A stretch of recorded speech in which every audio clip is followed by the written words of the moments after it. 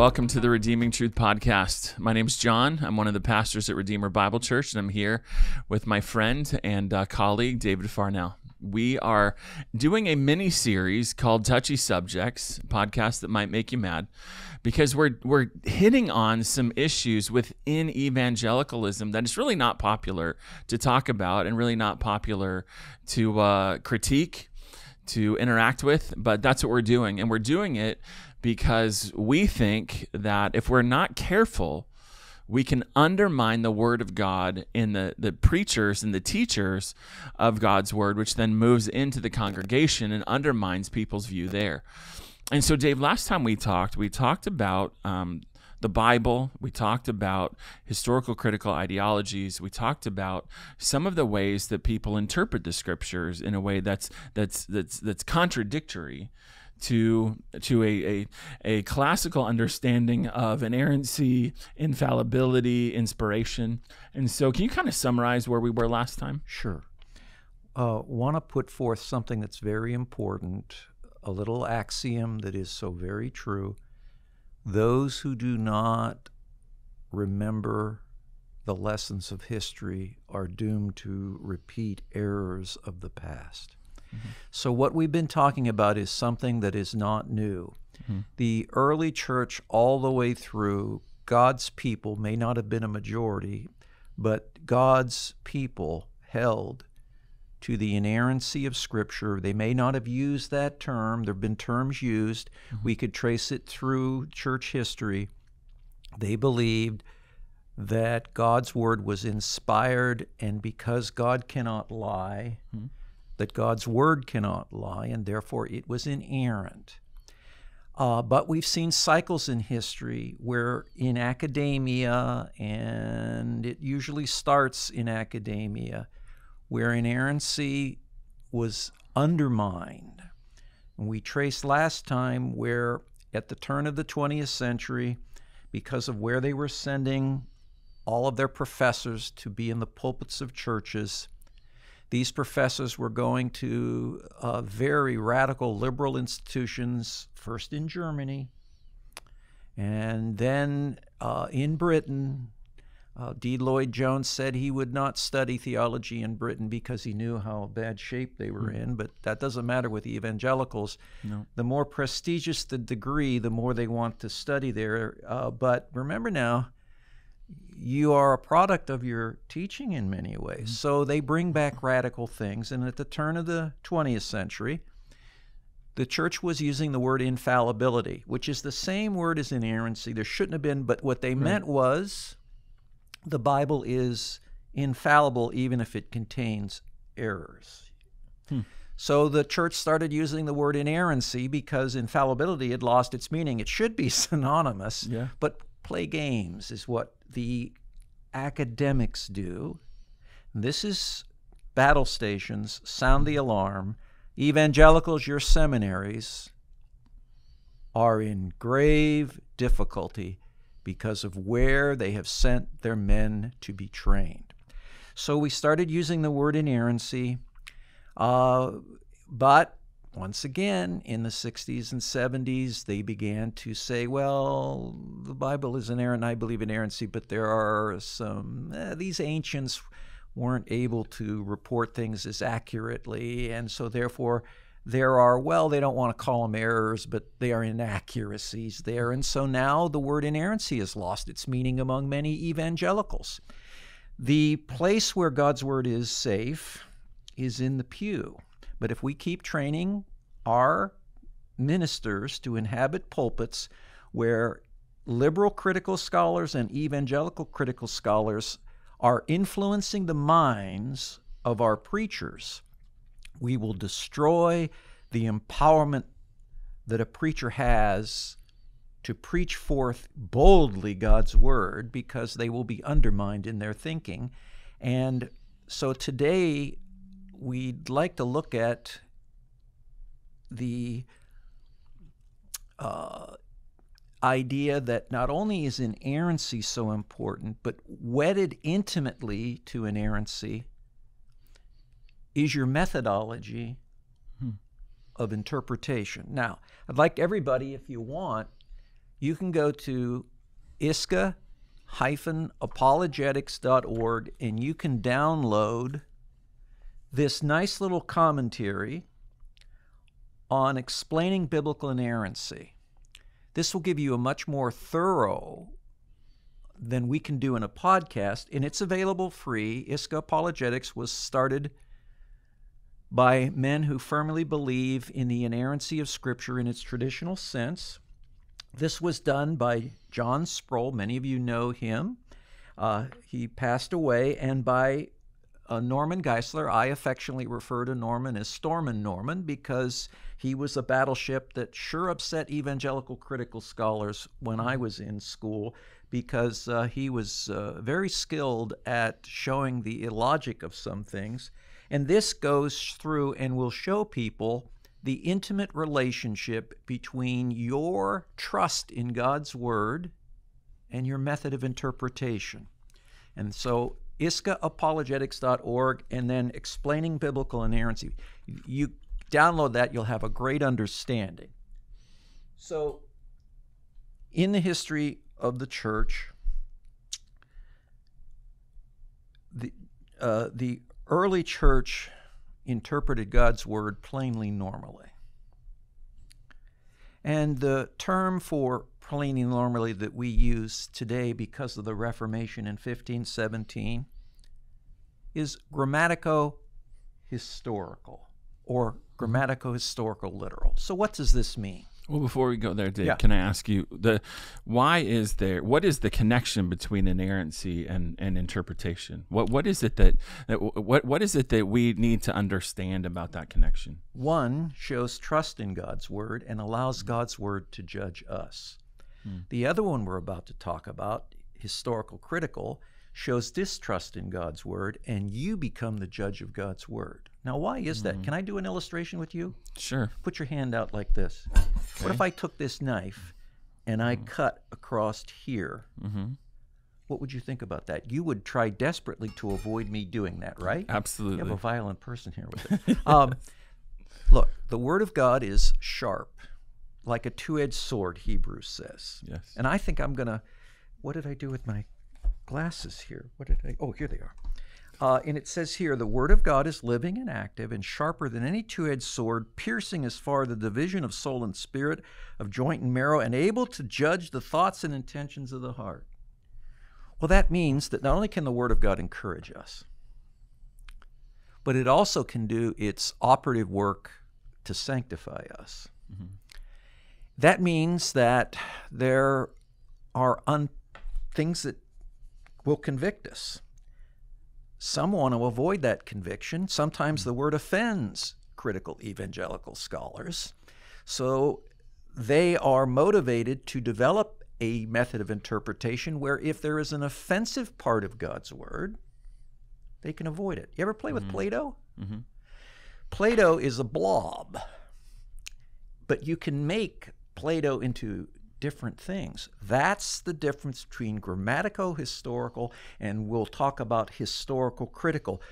Grammatico-historical allows the Word of God in its plain normal sense to say plainly normally what God's Word means. It allows for figures of speech, yes, but it says, I do not explain away a passage by taking and saying, well, this passage, this book shouldn't be treated literally prior to my examination of it. I allow the Word of God to do its work. Historical critical, by liberal critical scholars and evangelical critics, they judge the Word because parts of it offend them. And so therefore they like the Play-Doh, the magic of Play-Doh, and they can mold God's Word into something that is more palatable to them, the form they like. That's essentially what's going on. So when somebody believes the Bible is the Word of God, they believe in inspiration, a classical view of inspiration, that the words of the Bible came from God himself through human authors, that he is the ultimate source of Scripture.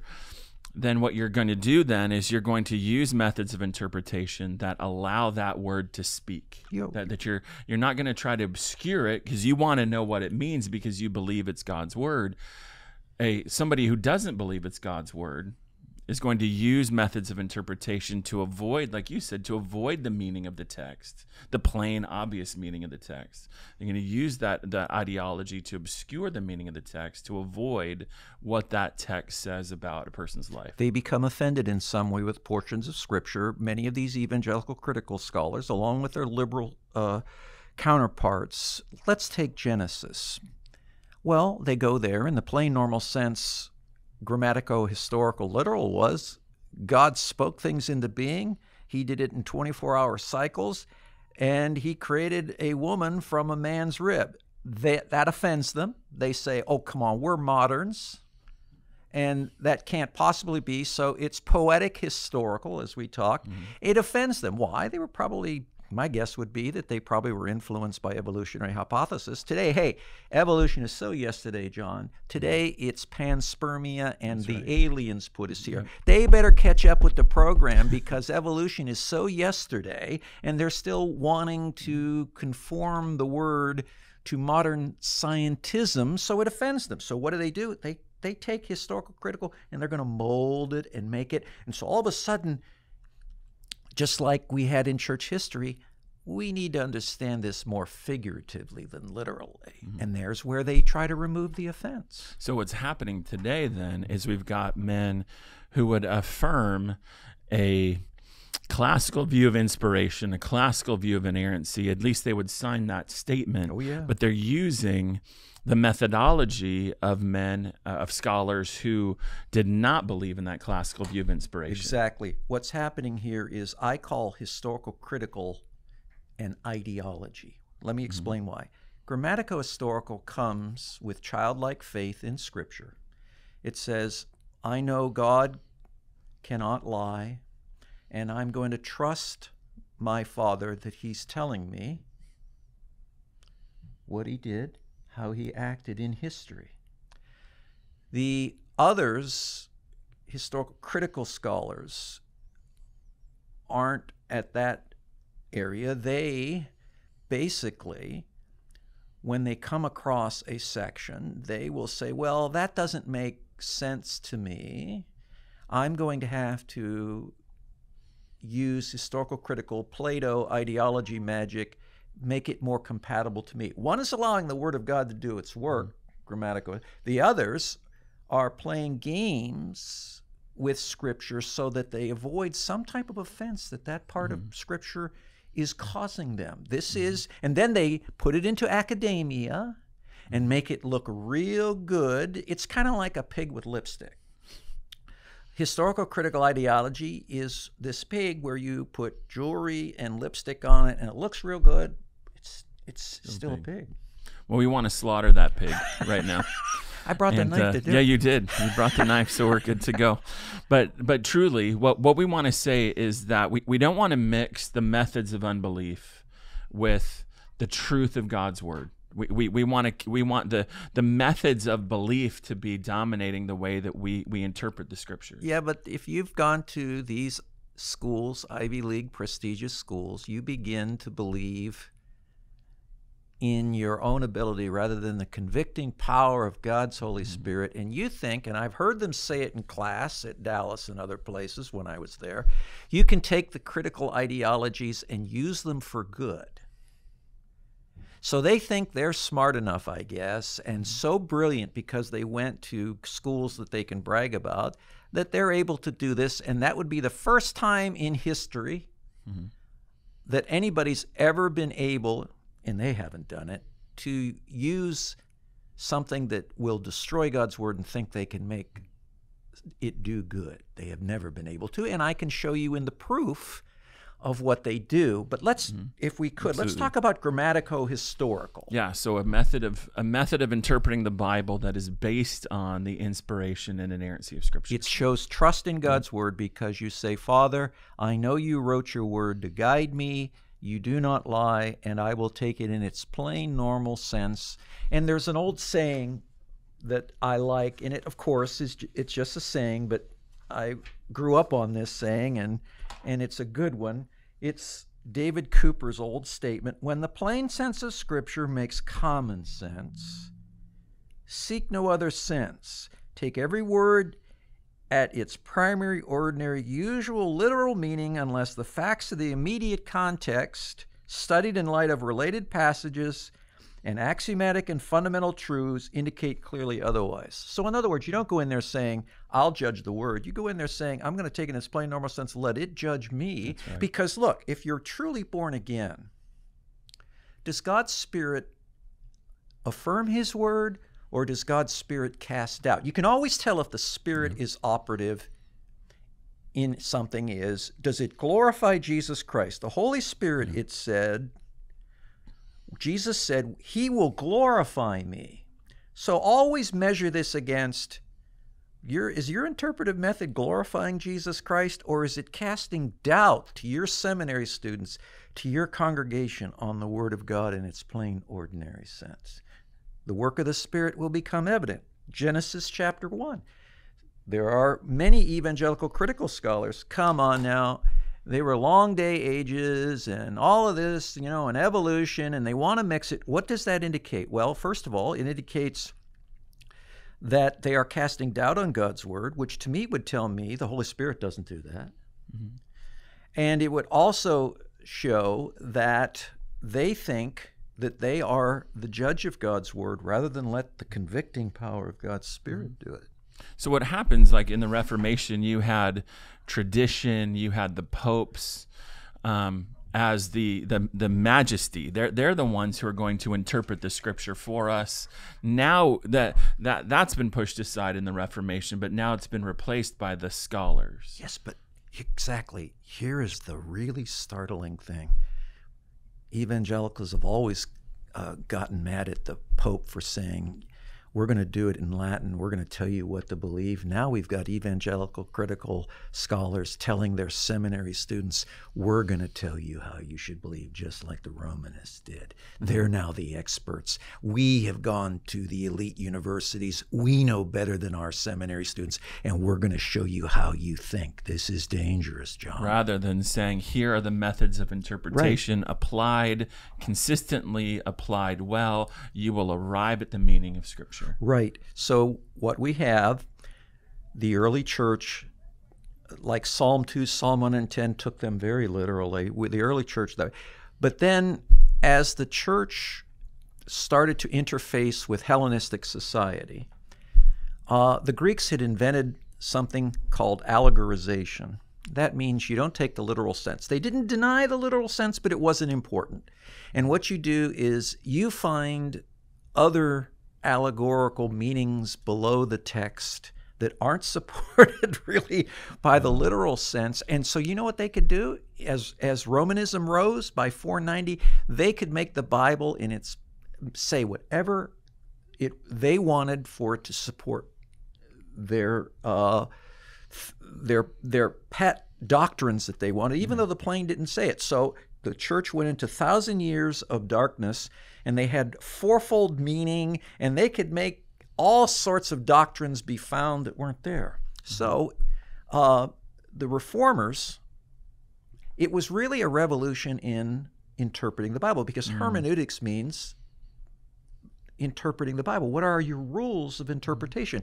Here is what Luther said about, because he was Romanist in his day before he became a believer. He said Luther denounced allegorical approach. Allegories are empty speculation, as it were the scum of Holy Scripture. Origen's allegories are not worth so much dirt. So what were the Romanists doing?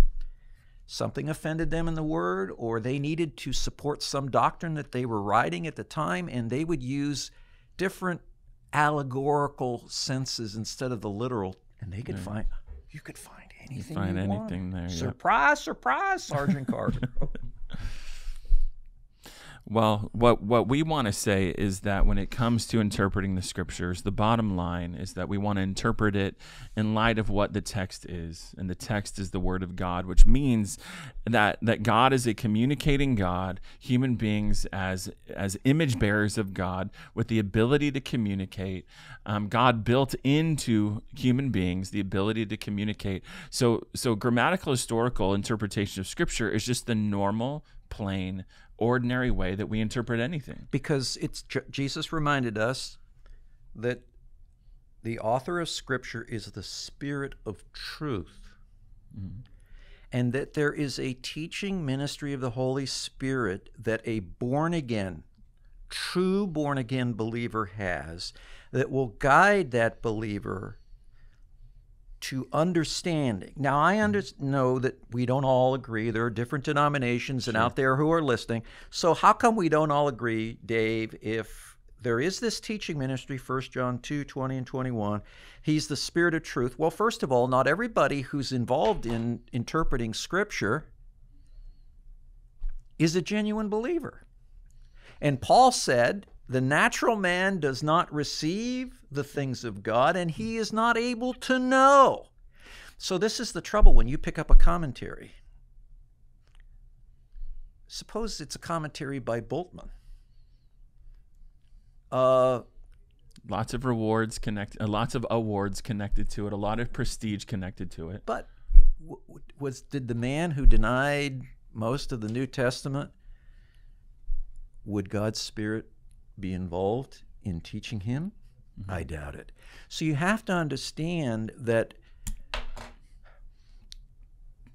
the fruits of what we're seeing are intimately connected to, is someone truly born again? Then another thing is this: he may be born again or she may be born again, but sin can deceive us. Ephesians 4:8. There's the darkness. Don't walk as the Gentiles walk in the darkness of their mind. Yep. So that could cause Christians at times to want to misinterpret God's word, even if they don't knowingly know it. But I don't think that the teaching ministry of the Holy Spirit is going to get down. You ever get into those systematic theology, infralapsarian, supralapsarian, all of this? I got so confused on all of that stuff. Thank God I'm a New Testament guy, not a theologian. I don't know if the teaching ministry of the Holy Spirit gets down into all these little cut pieces, but it does give us the centrality of God created this world. By the way, didn't Hebrews say that by faith we understand that God created this world? Yeah. So the Holy Spirit will teach those who are born again, who are how would I say it? Who are surrendering to that teaching ministry, and it will assure them of God's word and guide them as they pray to the understanding of God's word. But when the word of God cuts, there are some who become offended and will seek the Plato and go another direction, and you have to watch for these kind of things. So the way to understand God's word, intimately connected to inerrancy, is God is the Spirit of truth. He cannot lie. So I understand when I read his word that he is the Spirit of truth and doesn't play games with his word. So when it comes to these rules of interpretation, which grammatical historical exegesis seeks to expound, the thing about these rules that separates them from historical critical ideology ultimately is that these rules are discovered, they're not invented. Meaning what we're talking about when it comes to these rules, grammatical, historical rules of interpretation, is that this is built into communication. Exactly. The very way that God created human beings to communicate. Right. Good. This is built into that. That's very good. It seeks to understand God's word in its plain, simple sense. It allows the word of God to convict and to do its work. And you're not judging the word of God like historical critical. You're allowing God's word to judge you. But remember now, the evangelical critical scholars with these prestigious degrees, I think somehow with some of them, don't want to speak hasty generalization, but with a lot of them, they think that they're going to have to judge God's word. Very dangerous spiritually. So what we're saying here is there are no additional authorities that are needed to help interpret the Scriptures, because the Scriptures are the highest authority, being God's word. So we know what God has said by the faithful and accurate interpretation of the Scriptures, not bringing in some prophet some other writings, some traditions, some personal experience or standpoint, that those don't become the authorities that we interpret Scripture through. Scripture is its own authority. It is the highest authority. And that we sit, like you said, underneath the Scriptures and ask it, what do you mean, rather than imposing meaning on the text. Right, because if you impose a meaning on the text, you have an agenda. That's called eisegesis. You read into the Scripture. What you want to do is let Scripture teach you. Yeah, when we do that, with proper rules of interpretation, we hear the voice of God rather than hearing the voice of men. Well, the only proper rule would be what we would call plain normal grammatico. Let me talk about that. Grammatico-historical interpretation. That means that we would take the rules of grammar, which mean we'd study the original language, and I know that guys in seminary are tortured with Greek and Hebrew, and then we would try to understand that language as best we could.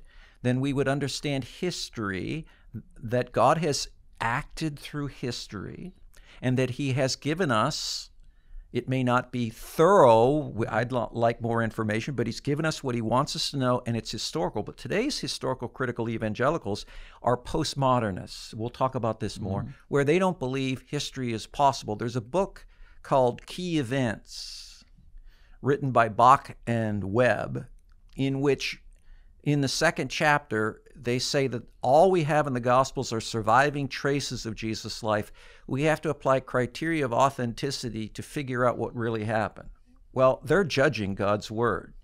What we have there is exactly what Jesus did. It may not cover everything He did. Even John said we could fill books filled with this, but nonetheless, God guided His Word, and everything there, plenary, verbally inspired, plenary, complete, verbal, word for word, inspired. It's not just little things in there that we have to determine are surviving traces. That, to me, is absolutely appalling that would be said on the Gospels. So today, what happens when you say that the Gospels have only some surviving traces somewhere, you start what they did. They search for the historical Jesus. Do you know that major evangelical seminaries that I could mention actually have their men involved in searching for the historical Jesus? Now, first of all, the word historical Jesus is a philosophical term. It means the Jesus that the world would accept, that the critical scholars would accept, but not the one Jesus they will never accept. You know what that is? The Jesus of the Bible. Yeah. So, getting back to this is why everybody should get this, Explaining Biblical Inerrancy, because they knew how intimately your method of interpretation was tied to inerrancy. And this is what they said: we believe in grammatico-historical exegesis, rules of grammar, facts of history, and that God can guarantee, God can, not human historians, but God can guarantee the accuracy of the history in the Bible. And this is what they said, and gives evangelical critical scholars heartburn, I believe, my opinion. We deny the legitimacy of any treatment of the text or quest for sources lying behind it that leads to relativizing, dehistoricizing, or discounting its teaching or rejecting its claims to authorship. Now, that's why they want to modify ICBI, because what it's saying here is, I want anybody to get, if you have a critical commentary on the Gospels. Do you have any here? No, I have them here on my computer. Okay. If you look inside, you'll see that because most of these guys that write these are critical scholars, that they'll spend a half to three-fourths of their commentary on Matthew, Mark, Luke, and John, at least Matthew, Luke, searching for sources. And there's a reason why when we get into historical critical, they're not explaining the text. They're searching for sources, which does nothing to the proclamation of God's Word. So ICBI said, we understand inerrancy is intimately tied to childlike, simple trust. Father, the Spirit of truth, and I will plainly, normally take the rules of grammar, the facts of history. I will look at the context, and I will get into the context. Today, evangelicals are saying we need to apply a a position on the style of literature we're dealing with. So let me give you an example. They go to Genesis and they say, well, Genesis 1 through 3, before I ever get there, I think that's allegory. Here we go with what it is. So I'm going to then say by saying, before I get into the text, it's allegory. No. What you do is this. Any portion of Scripture, you do not determine the genre until you've examined the context. And grammatico-historical looks at the context and it judges that text of understanding on the basis of allowing the Word of God to speak for itself. It doesn't eisegete genre into it or style of literature. It allows the Word of God. It's history in Genesis 1 through 3, whether we like or not. We allow God's Word to speak. Yeah, it's not poetic at all. There's studies have been done examining all the poetry in the Bible and then comparing it to Genesis and showing there is no correlation. It definitely is literal history. That's how it's presented when you get into the context. And so therefore, the formation of what we understand from the Bible, you get into the context, you take in its plain normal sense, you understand the words in the original, and this helps determine what God is saying. So what we've seen so far is the foundation for grammatical historical exegesis is the inspiration of Scripture. It's the salvation of the interpreter, 1 John 2:20, 1 Corinthians 2:14 being examples of that. Third is the purpose of Scripture, which is to save and to sanctify, which means that as the Word of God, it judges us. It judges us as to salvation. It judges us as to our sanctification. And then from there are these rules of interpretation built into reality, built into human communication that God himself built into, rules of logic, things of that nature, built into reality. And then we discover those rules as we interact with each other. So like you're saying, we take communication in its normal, plain, literal sense, unless the context says to us we should think something else. And we would look for hyperbolic speech, Absolutely. Something that's obvious, not something that's so subtle that only evangelical critical scholars can see it. And another thing is, the key is context, context, context. Just like in computers, if you ever had this problem, back up because I've lost some things. You always want to make sure that you're looking at the contextual flow of how the author is writing and understanding the logic as he's putting it forth. And in essence, the grammatical historical, simply put, is God means what he says what he means. Mm-hmm. And so some of the rules for grammatical historical is that Scripture interprets Scripture, the totality of Scripture helps interpret individual texts of Scripture. All interpretation cannot contradict other parts of Scripture. Why? Because this is the Word of God. Why? Because God cannot lie. He cannot make errors. So there aren't going to be contradictions. So our interpretation of an individual text cannot contradict other parts of Scripture. And then from there, we get meaning from the text, right? We get meaning out of the text. Right. Rather than importing meaning into the text. But remember, grammatico-historical is the only control objectively on Scripture. If you go with historical critical, you want the Bible to say what you want it to say. Mm-hmm. There's no control. But if you stick to the plain normal sense, the control is you're letting God's Word speak and not imposing your own agenda on that. Well, we wouldn't need grammatical historical interpretation of the text in this sense that if we were born in Palestine in the first century, if we had the same interpretive background as the apostles, then we would read the text and we would have all of this already. We would know the grammar, we would know the history, we would know the context, we would know the figures of speech. The communication of the apostles to people in their day made sense to those people because they're living at the same time. They live in the same culture. They have the same understandings.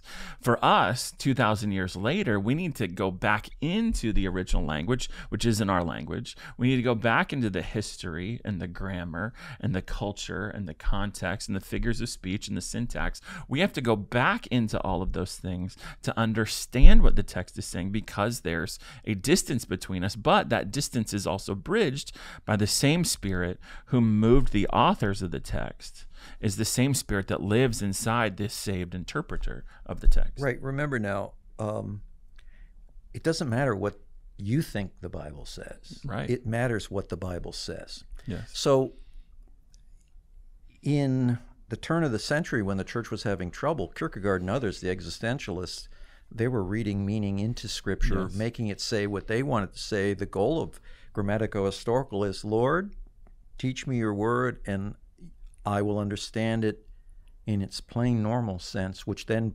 presents a control.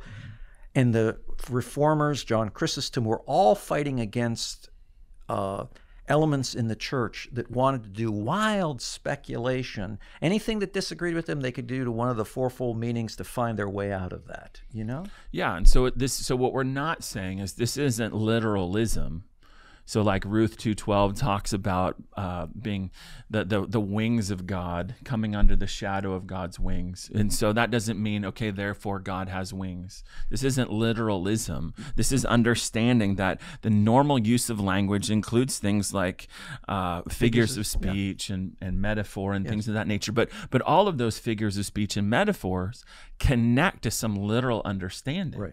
Right? Yeah, there can be a wooden-headed literalism that evangelical critical scholars try to bring up as a false thing. We're not saying that, but we're saying plain normal sense. It allows for figures of speech like that. The Bible uses symbols and metaphor and imagery. Yes. But the normal literal should be assumed. That's your goal. Unless the normal literal, or unless it makes the literal absurd. This is the normal way that we communicate Makes with each common other. sense. Yes, seek no other sense. Absolutely. Absolutely. And that glorifies God, because what does that do? It says, Father, I know you are the God of truth who wrote so that I could understand what you want me to know. But the others, I wonder what kind of a God they serve when they think that they will judge God's word and that God cannot effectively, honestly, truly, plainly, normally communicate. What kind of a God do they have? I want to know what their definition of God is anymore. Well, with this understanding of interpreting the Bible, it allows us to evaluate whether or not an interpretation is accurate or not. If you don't have these controls, then the accuracy or inaccuracy of interpretation then goes to the credentials of the person saying it, right? But this problem of wanting to read into Scripture is cyclic in church history. John Chrysostom was fighting the beginnings of it. 1,000 years later, Luther's fighting it. And now with evangelical critical scholars and their applying of historical critical ideology, which in essence they want to allegorize it. They want to give it it's not literal, we have to take this more figuratively. They are now going back into this allegorical, make the Bible say whatever you mean. And I'm going to give examples of it when we get into historical critical. But here, the check is the reformers and those who transformed Europe and spread the gospel. The power of God's word is in its plain, normal sense because it shows the Spirit of truth communicates. I mean, you can see this, just like you said, you can see it in the effect. What is the effect of historical critical ideology on the church at large? It's heresy. It's leaving historic orthodoxy. Why are people getting into CRT? Well, because they've trained guys in the wrong areas, not in the plain normal sense, and since it's not supported in the Bible, they have to make it up now. Well, yeah, when you teach that there's no objectivity in interpretation, when you teach that everything is standpoint determined, then of course there's no true interpretation. So you can make the Bible do whatever you want. You can make it just like Roman interpreters 1,000 years ago were doing, 500 years ago were doing, still do to this day. Just like cults have been doing, allegorizing the text, making it say whatever you want. And then what do you do? How do you fight against that? Well, the Bible doesn't say that. Well, the Bible says whatever I want it to say. Because it's my standpoint. And so isn't this not, I think, when Paul said, I am not ashamed of the gospel, is this attempt at explaining away Genesis or Jonah or other places an inherent shame in the Word of God? Yeah, it's the whisper of the serpent. Sure. Right? It's not the Holy Spirit. The Holy Spirit, the fruit of the Spirit, will produce the confidence of God's Word. But here I think there's a subtle oh, I'm embarrassed by Genesis. I wouldn't want to go to a secular university and say, so I'm ashamed and I'm going to do something about it. I'm going to take the Play-Doh and make it into something by eisegeting, by historical critical attempts. Or go ahead and believe it, but just don't voice it. Right. Just don't say anything to anybody about it. Keep that to yourself. Yeah.